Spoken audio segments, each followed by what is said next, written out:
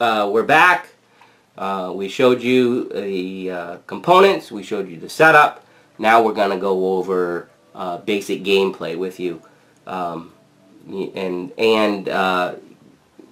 card attributes. We'll start with that so you kind of know, the anatomy of a card. Because if you don't know the anatomy of the card, how are you going to play a card game, right? All right. Details of Jeb's gonna. This is a skill card, but in general, the top of your card has the name. It has the type of card it is. For the skills, usually in there's a center line, and it tells you what it does. The basic melee attack has a picture of a sword. It says +1. Guess what? This card that's not the... Yeah, the +1 adds 1 to your attack. Basically, that's your attack. Your defenses have a picture of a shield, and your ranged attacks have a picture of a bow. So if I play that card, I now have a +1 attack. The effect on the card? Right. It depends on what type of card. For this one, it says this card may only be acquired immediately after dealing 1 or more wounds to a monster from a melee attack. So unlike some deck builders where you just pay, some of these cards actually have acquiring requirements as well. So in addition to that effect, all of the cards are going to have this box in the bottom right, and if it's red, it means that's what you have to pay in order to get it. And you pay via experience points, and if you remember what Jeb said, you start with 0. You start with 0. So look at that. This is a 0 to acquire, but it has the requirement of doing a damage using a melee. So. Exactly, which is that is actually one of the components to this game that I found very unique. These most deck builders, they have basic cards that you can purchase.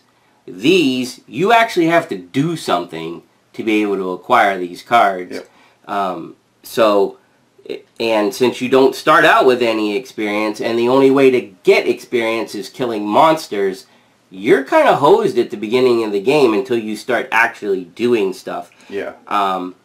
So that aspect I found very, very unique. That some of these cards actually make you have to do something in order to be able to acquire them. And like most deck builders, in your starting deck, it's like money cards and Yep. whatever other card. Yep. This has no money cards. It's Nope. all attack and defense. Right, because that's how you're going to either be able to acquire your first cards, or you're going to be able to kill a monster to acquire experience points, which brings me to a monster card that Jeb can hold up now so that you can see the slight difference in anatomy. Of course, you have the name of the monster at the top. In the middle of these, though, you have how much life they have, which is the heart, and then the number after it.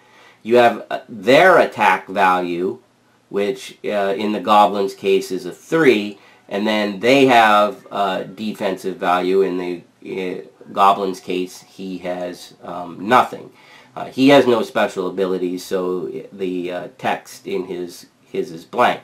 The important thing to note is the green box in the bottom right-hand corner for him tells you what you acquire when you are the one that deals the final blow to that monster.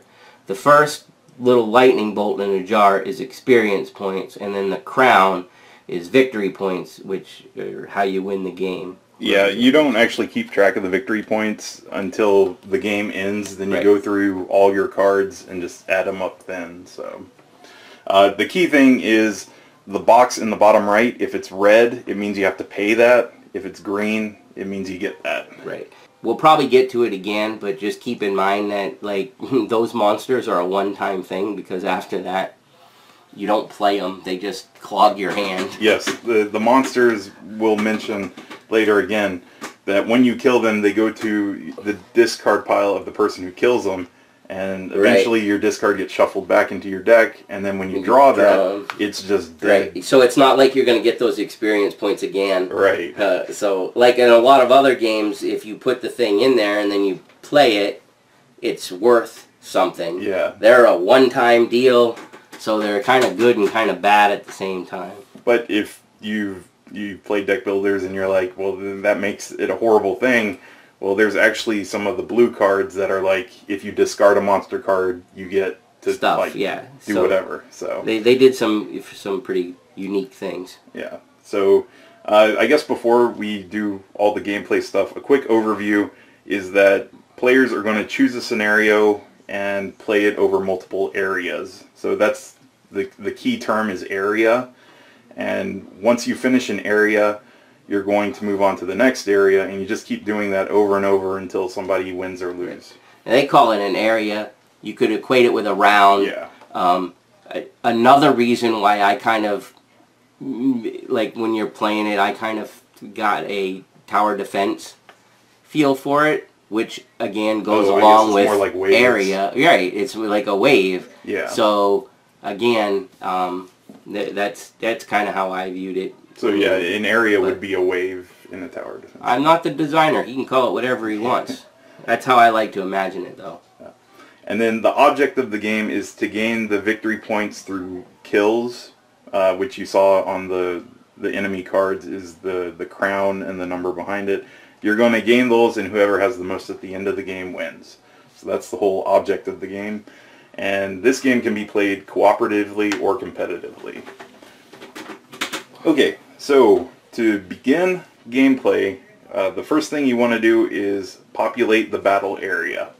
So this only happens at the beginning of a new area. So the first thing we're going to do is determine the first player and draw your hand. So the first player goes to however you want to determine it. Right, I don't think they had anything in there. Nah, yeah, just do it however you want. And then you will draw a hand of 6 cards. So, take your deck. Draw 1, 2, 3, 4, 5, 6. Probably can't see that. I moved it over now. And that's your hand of cards. Next is the first player is going to draw an area feature card. They're the greenback cards. You just draw one. Oh, we got an empty area. Empty area says this card has no effect. So for this entire area, this is in play. There's no special abilities. Let me read you one that actually has some text though. Foul fungus patch. So if I had drawn foul fungus patch, it's a hazard. I think that means humanoid monsters. It's got a little picture of it. No. It has an icon. The icons are right on the monster cards. This guy has like a bodybuilder flexing. I think it's like, it means that like... That one says small on him, but I don't know if the large one has the same picture. Well, anyways. Yeah.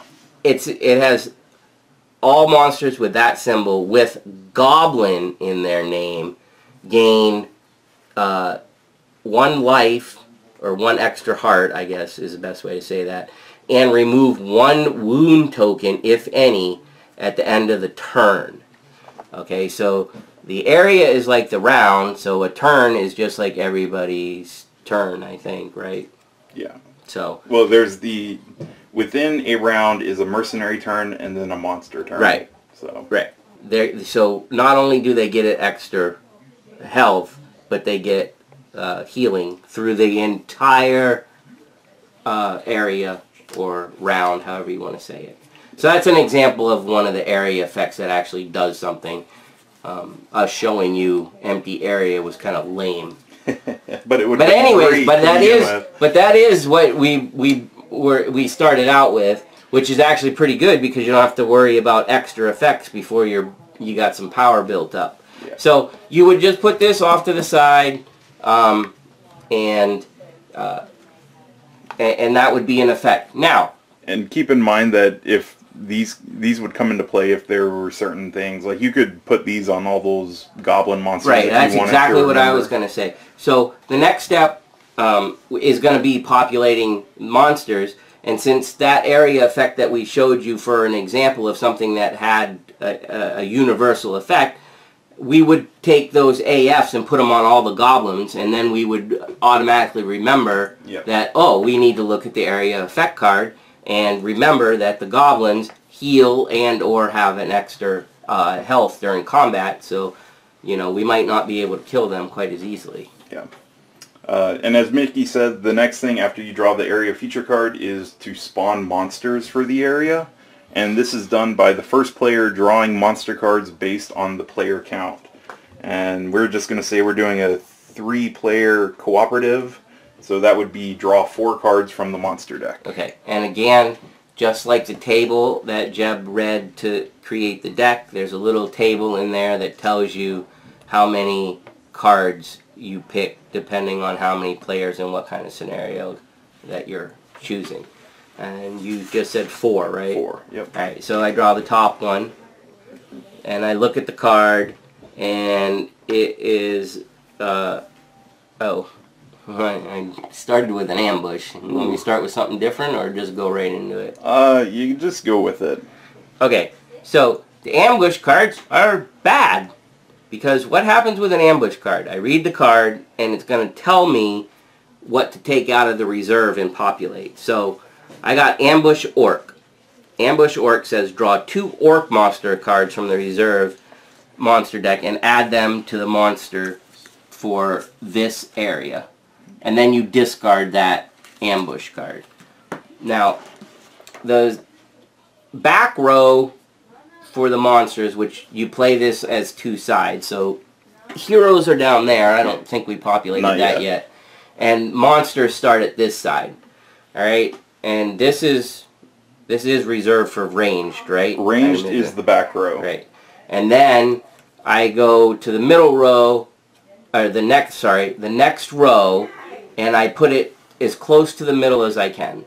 Yeah, so the very top row is for ranged. The next row down is for melee, and when you place it, you want to go to the center of the board. Right. So then I have 2 of them, so that guy will go right there. Okay. So that was just 1 card Mickey drew. That's right. So he's going to draw another. And, oh, look, I got an orc.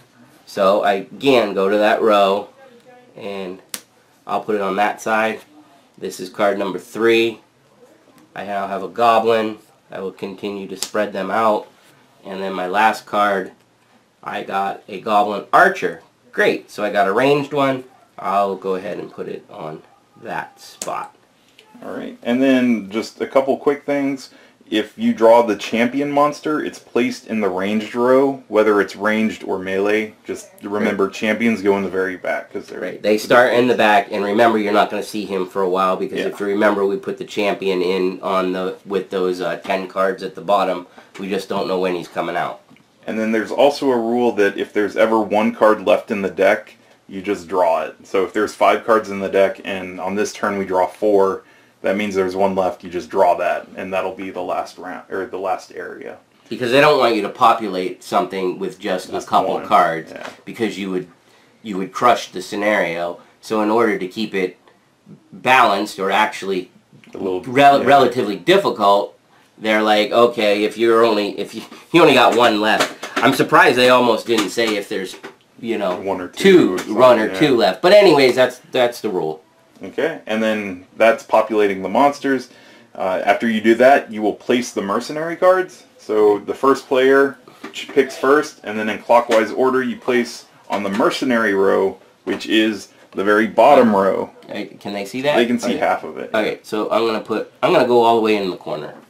Yep, and then there's also it mentioned in the rule book that right now Let's pick a couple guys out just for giggles, since we're playing with 3 people.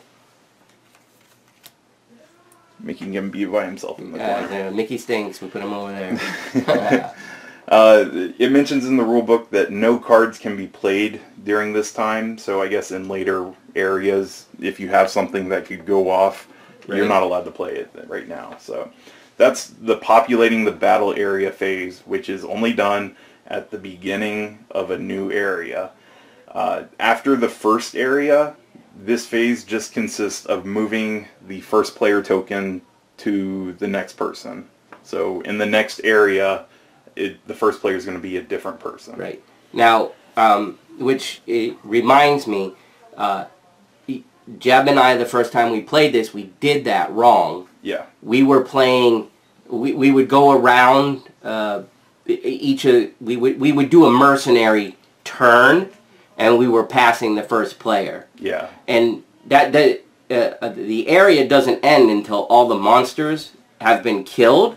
Right. That is the end of the area. That's when first person Passes. changes. We were doing it after every one of us had taken a turn. We were moving it, and that is incorrect. And I think that's an important thing to point out, because what we were doing is very typical of a lot of other games. And this, you've got to wait till you clear everything. It does matter in this because of the way that it does. enemy ranged attacks work. Yep. So, anyhow, that is it for populating the battle area. So the first thing on a turn is the mercenary turn.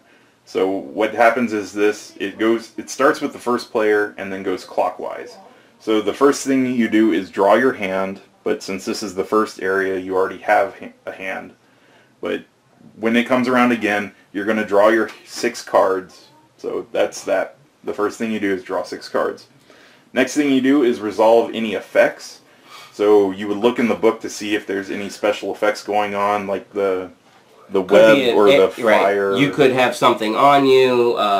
The monsters could have something on them. The area could be doing something. Now's the time that you resolve any effects in play. Yep. And then also, this is the time where you would do regeneration, health, and minus health. And what that is if your HP is ever 0 or less, you're considered minus health. And what happens in this phase is you regain 1 hit point. If you're still 0 or less, then you're still minus health. When you're minus health, you cannot attack or play skill, ranged, or melee cards, but you can play defense cards, ability cards, and you can move. Right. So basically, you can try to get away from stuff, and you can cower in the corner with your shield and put it over your head and hope you don't get hit. Yep, and hope you regain your health to do something later on. Exactly. After you resolve the effects, you can do you can either move and then attack, or you can attack and then move. There's no splitting movement in this game. So movement, the way it works is your card, or I guess your mercenary card, will move orthogonal, so no diagonals. Right. And you can move along the row as many spaces as you want, and or move forward or back 1. So Mickey will show you some examples. Okay. So I'm going to move this card just so that it's very clear that you guys can see. So we're going to pretend that I'm here. So what I can do is I can go along this any way that I want, as far as I want. I can go backwards 1, or I can go forwards 1. Okay? So that's the basic movement. So a couple examples. I could move all the way to here and move up 1 or move back 1. I could go up here first and then do my side to side. What I can't do is go here, move up 1, and then come down here. So it's only a one of each type of movement. Yep. And the reason for that is because other cards can block your movement. Right. So if Mickey wanted to get here, he can't because purple's in the way. Right. So I can't, because I'd have to at least go up 1, and even though I could go over, I've already used my upper back, so I can't go back. And same with the monsters. They get to move too, so they could be blocking stuff. So hopefully that makes sense. You've got side to side as far as you want, up or back, 1 space, but not both. Yep. And if there's any missing tiles, you can't move through. Right. And then another thing I have is if you are adjacent to a monster that can attack and you move away from it, then it lashes out. So no matter what the player still moves away, and an active token is put on the monster, and multiple monsters can lash out in a certain order. So what that means is if Mickey is next to... So if I am up here and I'm like, I have to get away. Because I can still play defense, and maybe I don't want to risk it because I have no attack or for whatever reason. And then I'm like, I got to get out of here. So I go back 1.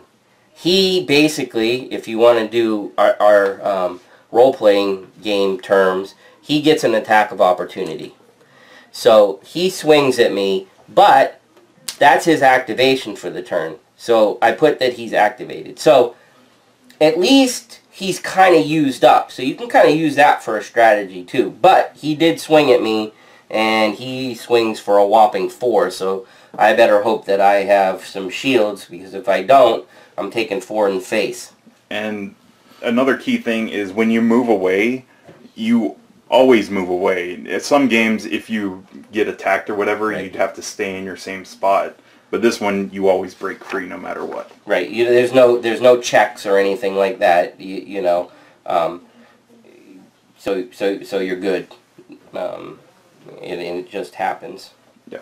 And we'll get into how the attacks work in a minute, but he would have gotten to attack if I moved away from him. Yep. So let's reset that. Take that away. Right. The next thing is attacking that a player can do. It's done before or after you move. You use the cards in your hand. Melee attacks can only be done to adjacent monsters, and diagonals don't count because this is orthogonal game. Ranged attacks can only hit monsters within the range that is on the card.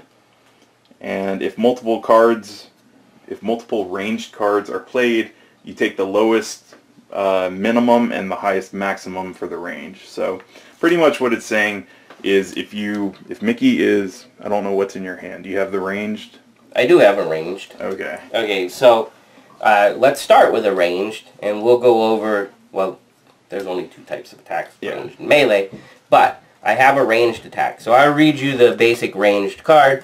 It's a minimum range of 2, so I have to at least be 2 away, and a maximum range of 2, so I can't go any farther than that. Now, the way ranged works in this game, and it keeps it really simple, you don't have to worry about line of sight, you don't have to worry about anything like that. The minimum range, well, let me just tell you what ranged is. Ranged is number of rows. Yes. Is strictly how it is. So the minimum range on that is 2, so the maximum range is 2. So basically I can shoot 2 rows away. So I'm right here, 1, 2. I can hit anything in this row, period. If I'm over here, I can still hit this card over here because it's 2 rows away. They keep it really straightforward. You don't care about anything in this row or anything like that. So I would be able to play this card. It does 1 range damage. I pick an orc. I put a damage on him. And notice that the minimum range is 2. So if you're standing next to an orc, you cannot use it on the orc that you're next to. Right. So, which makes sense because it's a ranged attack. Right. But, Mickey, what if you wanted to use a melee attack? Alright, so if I was adjacent, and adjacent, remember, is all orthogonal, and I would play a sword, and I only have 1, lucky me. But any of the attacks you can keep stacking them. So if I have multiple swords, I can do, the orcs have a 5 life. So if I had 5 of those cards and I dropped them all down, I would kill the orc. Yep. So, but I don't. So I have 1 melee. I would take a 1 skull and I would put it on Mr. Orc right here so that we remember that he has now been damaged once. This would go into my discard pile. Another thing you can do on your turn is acquire cards. And the way these work is you can acquire 1 card per turn, and that's listed on the player board. Yep. You can do it at any time as long as you meet the requirements for the card that you're acquiring. You get the cards from the resource area. Like I said, you meet the acquiring condition and you spin the experience. I think that's everything. It's placed on the spot on the mat, and then put into the discard at the end of the round, or end of the turn. Okay, so for instance, I just damaged a monster. Basic melee attack says right on the card, this card may only be acquired immediately after dealing 1 or more wounds to a monster from a melee attack. I just did a melee attack. I dealt 1 damage. If I haven't acquired a card already this turn, I can now, since this card here costs no experience points, I can take one from my turn and put it there. That's why this slot's so important, because it reminds you that you haven't bought a card. Because remember, you can do it whenever.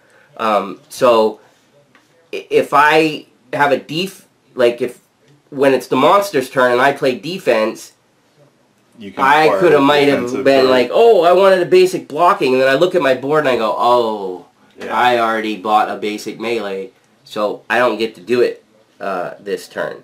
So a unique feature of the game, you only get to buy 1 card per turn. I have no idea if there's other cards that allow you to purchase extra things, but anyhow, that's how that works. Yep. And like we said before, the green box in the bottom right is you gain that, and the red is you pay that. Right. And pretty much all the ones in the resource area are red. So right. You're paying. And again, like, if you can see that I will play the melee that I played. I'll put that over there. Okay. And then the last thing you can do are play ability cards on your turn, which is the blue background cards. They can be played at any time. Though they're useful at certain times, like whatever's on their card. Right. You activate it immediately and resolve it before the player continues. So you can't play it, do something else, and then activate it, which kind of makes sense. You discard it after you use it, and some monster cards actually have a blue box on them. So if you ever kill a monster with it and it makes its way back into your hand, you can play it as an ability card, but it's not counted as an ability card. See, like this one that you will become friends with, called the Healing Potion. Healing Potion states you cannot play this card if you have an acted token on your Mercenary card. And then, period, and then it says you may heal 2, but cannot exceed your total. Then immediately play another Healing Potion card. Then place an acted counter on your Mercenary card. This card may only be acquired after immediately killing a monster. So if none of that made sense, basically, to sum up what they said, this is the only thing you can do on your turn. Aside from move. Aside from, well, you can still do defenses and stuff like that, because that doesn't count as an action. And you can move. Right, and you can move. But basically, using this, you can use, this says you can use multiples, but you're putting one of these on your guys as soon as you do it. Yep. And then one thing that I didn't mention yet and was going to mention later, but after you do an attack, you place an acted token on your Mercenary. My melee would have done that too, so that I remember that I can't do anything else. Yep. So that's everything that a Mercenary can do. So on the Mercenary turn, like I said, it starts with the first player. They do all their stuff. Then the next player clockwise until all the Mercenaries have gone. So if you were paying attention and you were like, hey, Mickey and Jeb, you guys started on the back row and you said you can only move 1.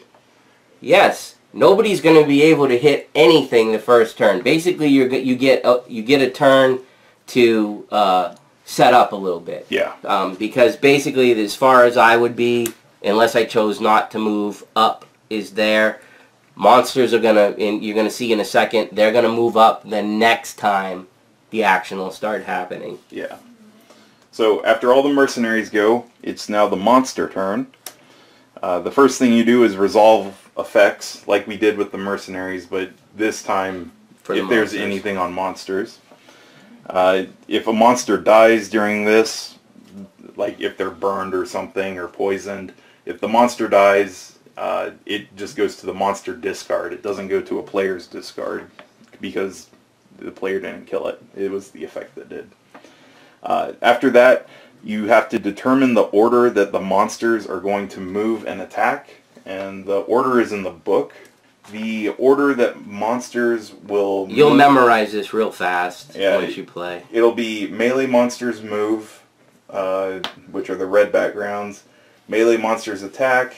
Champion monster, they're either melee or ranged. If they're melee, they act as a melee monster would. If they're ranged, they act like a ranged monster. Then ranged monsters move. Then ranged monsters attack. So it's basically melee move, melee attack, champion, ranged move, ranged attack. Right. Now there's a few details here that you need to pay attention to while we explain this. Okay, so let's move monsters. These are all melee monsters. These are ranged monsters. So, and here's a good example. We'll talk about a couple things here. But all right, so this guy isn't going to move because he's already engaged. This guy is not, so he will move up. This guy is not engaged with anybody, so he will move up. And this guy is not engaged with anybody, so we're going to choose to move him up too. Now, if you remember, just as a side note, the trying to get away, if I next turn tried to get away from him, this guy would swing, and that guy would swing. So, just point of note there, that's a bad situation to be in. But I wouldn't be there in this point in the game anyways. Alright, so now melee monsters attack. Oh, look at the blue guy's going to get slammed. Alright, so actually I would get hit by 4, 4, and 4. I actually have 4 shields in my hand. I could play them, and as Jeb said, your defensive cards go here, right, Jeb? Yes. Because it's one monster at a time. Because defense cards say I have a 4 defense for this whole turn. So I have successfully blocked all my attackers. Yep. However, if I had only had 3, each of those guys would have hit me for 1. So the way the attack works is attack value minus defense value equals damage done. And that works for heroes and monsters both ways. Alright? There's no champions on the board, so we don't have to worry about that. All these guys would get activated tokens. That goblin can't do anything. He moved, but he can't attack. Now it's the ranged monsters. Now remember, Jeb said ranged monsters move. There's a key point here. Ranged monsters only move if they are engaged in melee with somebody. Okay? So these guys will sit on this back row for the entire game. And their ranged attacks do not have a minimum and maximum. So as long as you are not in melee with them, they can hit you. Yep. Or, well, they have a melee attack, so if they are, and there are certain times that out and retaliate. But this guy can shoot at anybody on the board. So actually on the first monster turn of the game, if there's a range guy out, he'll be able to do damage possibly. Right. And like I said, he doesn't have that, so the Mercenaries, I guess, can decide. That's where first player, well, not actually, that's where the die comes into play. Yes. When the range monster attacks, you'll roll the d20. And this way, none of the players can gang up on another player if you were playing competitively or whatever. So it's totally random. He rolls the die. He gets a 1, and I know a 1 is a miss. Yep. All right, but there's a range in the book. Jeb can go over that real quick. In the book, there's 2 different sets of effects, depending on what you roll. Depending on the player count, right, is what you would consult the book. It's not in a chart. You just look. It says if it's a 2 or 4 player game or a 3 player game. Right. Anyway, if you roll a 1 to 4. For a 2 or 4 player, well, we'll do what we're playing. 3 player cooperative. 1 to 5 is a miss. A 6 to 10 is a hit on the first player. 11 to 15 a hit on the second player, and a 16 to 20 is a hit on the third player. Right. So obviously on this it missed, but if it got to the second, the second layer or whatever, it would be the first player, and then from there you count clockwise to figure out the player that he hit. His ranged attack does 3 damage. Let's just say that this was going after the green guy. He had nothing in his hand. He would take 3. If he had some shields, he could play his shields. And he would be okay. And then after the range guy attacks, he gets an activated token. Yep. And then one thing we didn't mention, but it probably seems obvious to you, is that if a monster has an active token and it's the monster's turn, they can't do anything. Right. So monsters are able to retaliate and lash out. Those are kind of the special out-of-turn attacks that they do. The lashing out happens when you're adjacent and try to move away.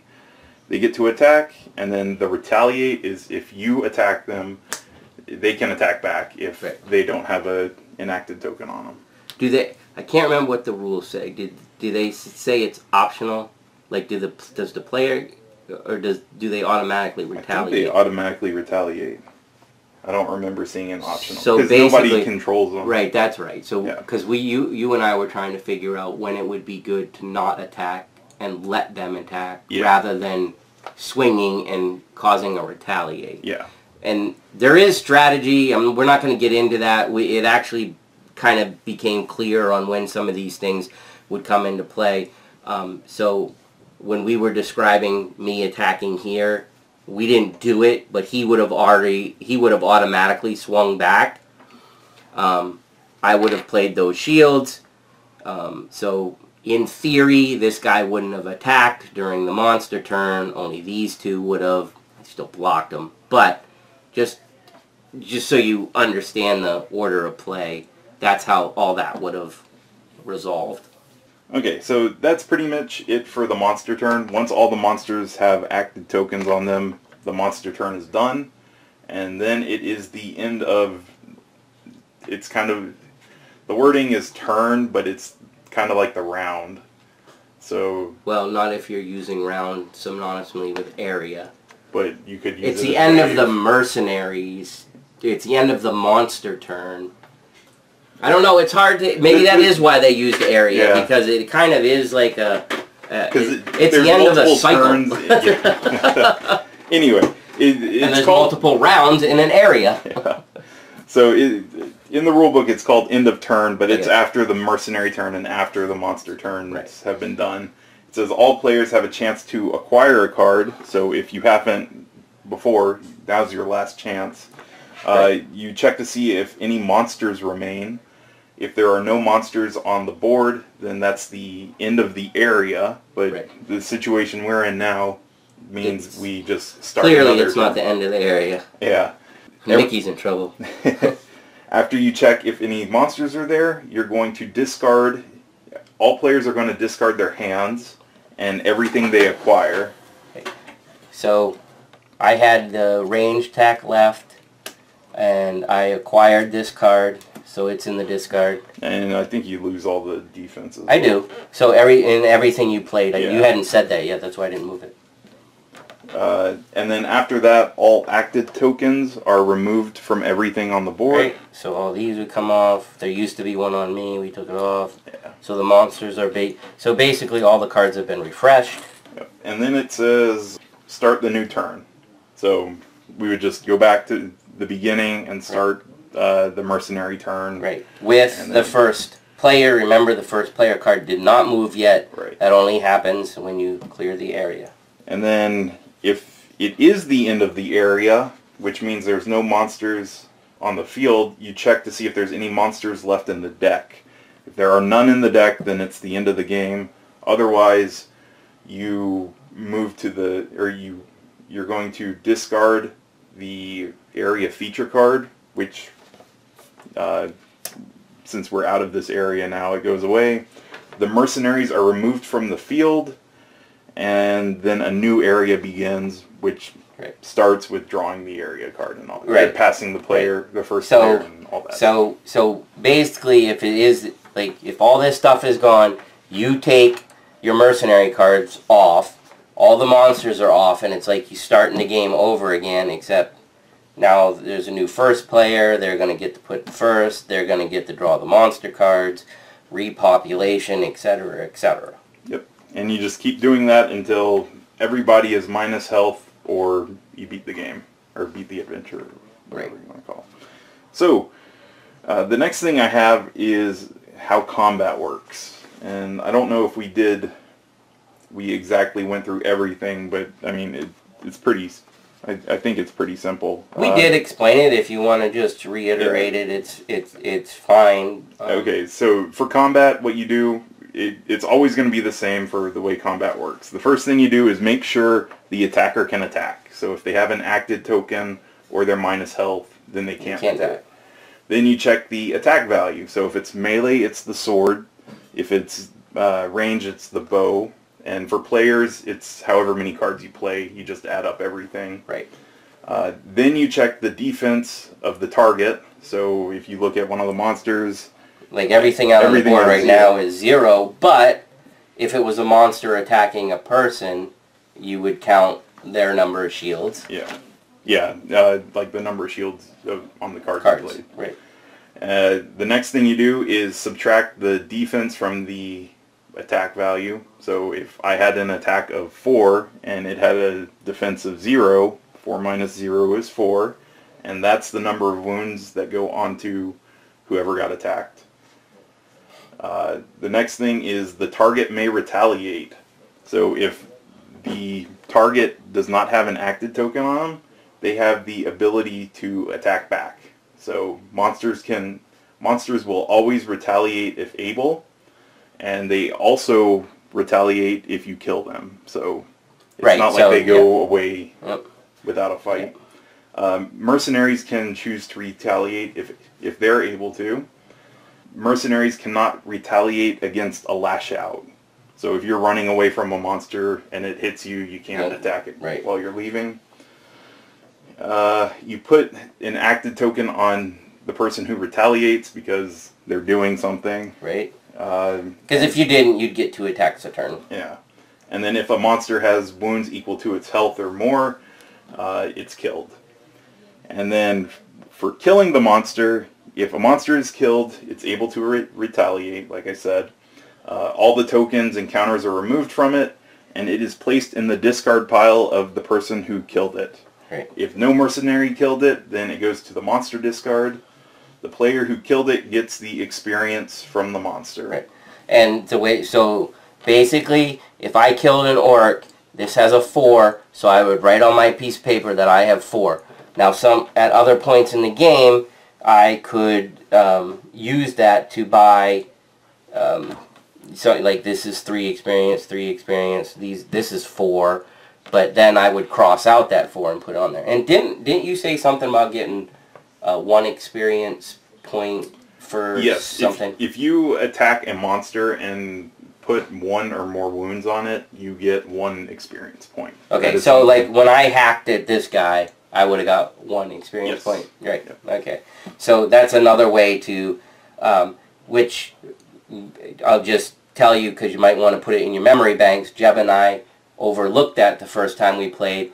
Probably would have sped the first, a little bit of the deck building up, or at least given us a few more earlier choices because we had forgotten that part and we were hacking away. And we waited for experience points until we actually killed stuff. Well, we probably hit 3 or 4 times anyways. We could have started getting some of these better cards. Possibly because, remember, it's only 1 card at a time. So, I don't know. The choices in this game are really, really interesting because that 1 card limit really makes you think about what you want in your deck. Yeah. And I actually overlooked that. If you don't kill the monster and put wounds on it, you get an experience. Like, when I'm reading it here, I looked over it. It's on my paper, so it's easy to miss. Just remember, if you do damage to a monster, you get an experience point. Not per damage. Just you get 1. a experience point for hitting a monster. Yeah. Okay, and then for the end of the game, the way winning works, if you're playing competitive, if the area, or if the whole adventure is completed what you do is count up all your victory points in your deck, which is your deck, your hand, your discard, like all the cards you've acquired in the game. You count up all your victory points. You get that total. The next thing you do is you get 1 victory point for every leftover 5 experience that you have. And then you lose 1 victory point for each health needed to get you back to 1 if you're in minus health.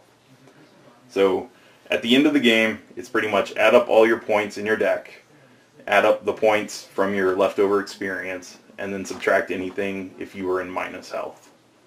And then whoever has the most experience or the most victory points is the winner. For cooperative play, the winning works when all the monsters are dead and everybody is not in minus health. So as long as one person finishes the game in positive health, then it's a win. And then you can still count up victory points to see who's the winner. Yes. And then losing is if all the players are ever in minus health, the game is over. And the only other thing I have is this one random thing about the different gameplays that you can do.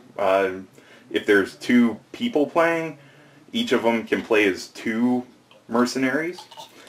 If there's 2 people playing, you can do 4 singles. So I guess that's you control 2 people, but you're still trying to have one person do better than the other. Oh, okay. And then a 5-player game is 4 people are mercenaries, and the 5th player controls the monsters. So those are the different modes. There you go, modes. I like that word. Yeah. And other than that, I think that's everything for... That's pretty much gameplay in a teaching you how to play the game. Until you see us, play it and forget stuff that we just taught you. Yeah. But anyways, that's an overview of the game. We will come back and do a playthrough with 3 people, and maybe 4 if we can find 4. But right now, it's probably going to be 3.